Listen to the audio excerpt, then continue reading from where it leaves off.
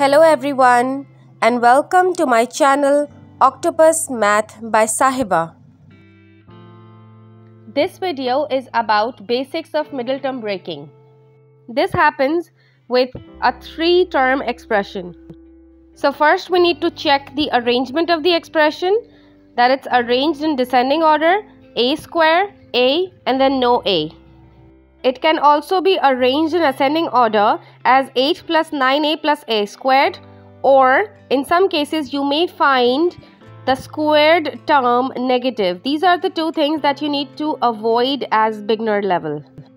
So in your rough column, I need you to make two headings. One is sum, where you're going to write the middle term, which is positive 9a, and then under the heading of product, you must write the product of the first and last terms, which is positive 8a square in this case.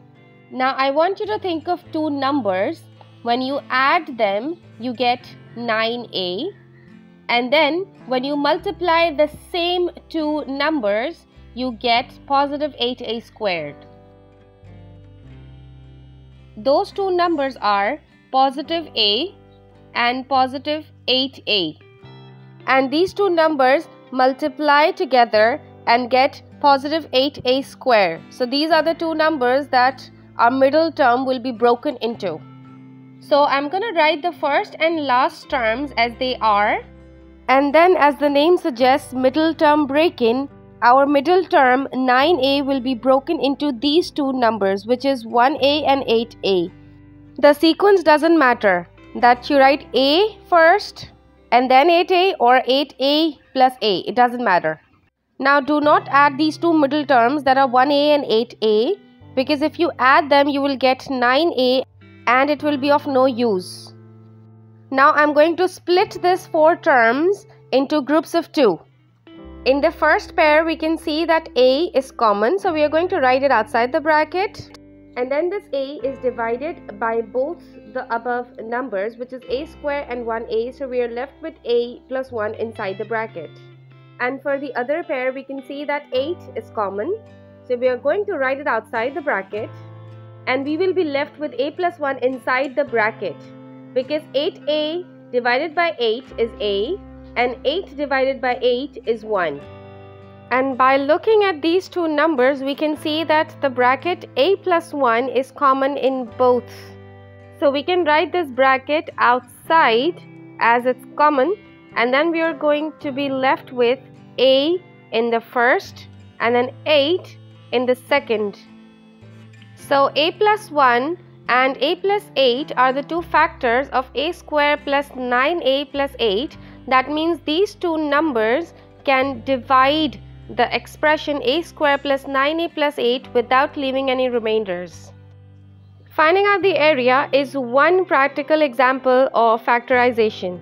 So let's split a plus 8 and a plus 1 into these rectangles and see if we get the same area when they are multiplied. So the height of the rectangle is 1 plus a or a plus 1, and the base of the rectangle is a plus 8. So if I want to multiply the two brackets a plus 1 and a plus 8, I could split the whole rectangle into 4 different rectangles. So for the first rectangle, whose height is 1 and base is a, the area is going to be a.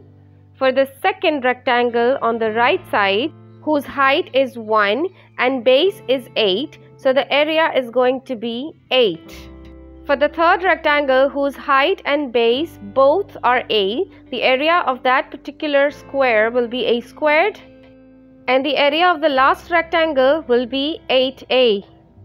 So that means if we multiply the two brackets a plus 1 and a plus 8, we will get a plus 8 plus a squared plus 8a. And by further arrangement and simplification, we get a squared plus 9a plus 8. So a square plus 9a plus 8 is the expanded form of a plus 1 and a plus 8. This whole process on the right is just an explanation and verification of the process. So if the question says to factorize a square plus 9a plus 8, you must end on a plus 1 and a plus 8 in the bracket. If you like my video, share it with your friends and spread the knowledge. Don't forget to give my video a thumbs up and subscribe to my channel Octopus Math by Sahiba for more videos.